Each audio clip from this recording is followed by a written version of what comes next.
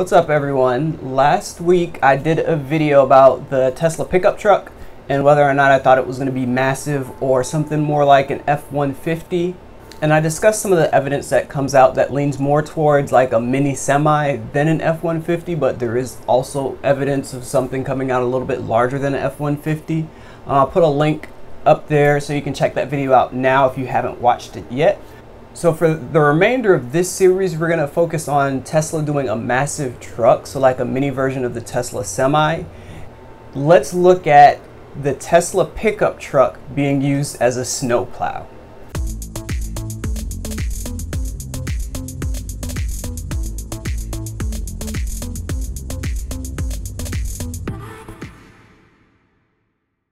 So thanks for watching. I do Tesla related videos as often as I can, so hit the subscribe button to make sure you get notifications when I post a new video, and throw me some thumbs, give me some thumbs up, and share this video with your friends.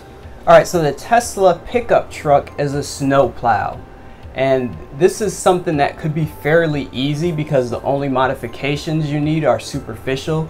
You put the plow on the front, and you put the salt spreader on the back, some electronic controls in the cab, and you are ready to go.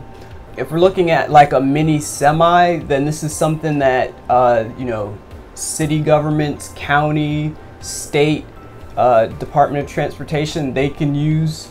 They have the heavy dump trucks that they use for it, so this is something that could replace those dump trucks.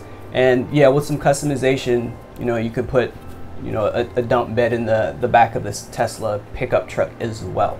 There are safe assumptions that we can make. It'll probably be all-wheel drive, or at least available in all-wheel drive, so that'll give you some better traction when driving on snow or ice, so that's a good thing. We assume that it's going to have a pretty big battery pack, and you're going to be operating these vehicles when it's cold outside. With a big battery pack, even with the cold temperature, it'll have enough power to get the job done. For the most part, these trucks are used during business hours for city government, so they can recharge overnight. If it's really bad conditions, they might get on 12-hour shifts, or they might have the trucks running almost 24 hours a day. So depending on how they set up the charging for a large pickup truck, if they have mega chargers available and they can put a couple hundred miles on there in 30 minutes to an hour, then that would be ideal as well. Again, with this configuration, it doesn't really matter what size the truck, because they have big salt spreaders, they have smaller salt spreaders, and they have smaller plows, and they have huge massive plows. So even if it's something that's comparable to an F-150, someone that has their own like lawn service in the summertime, and then in the wintertime they use that truck to plow parking lots, that's something that they could do as well. So no matter the size of the pickup truck Tesla comes out with, this configuration would be available. So smaller F-150 size or the massive mini semi size. This is a use for a Tesla pickup truck that'll be a pretty easy conversion. So in the comments, let me know what you think about the Tesla pickup truck being used as a snow plow.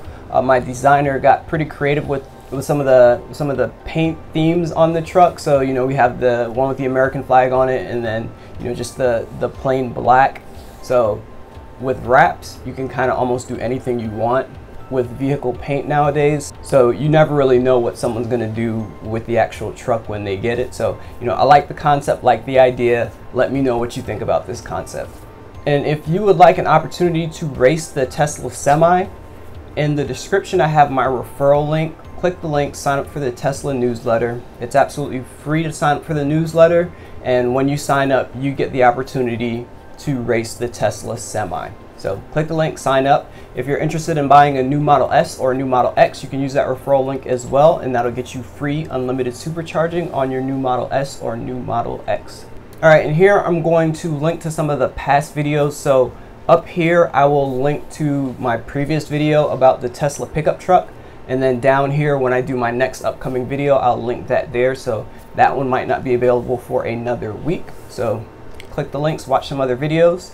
Thank you for watching, and I'll catch you next time.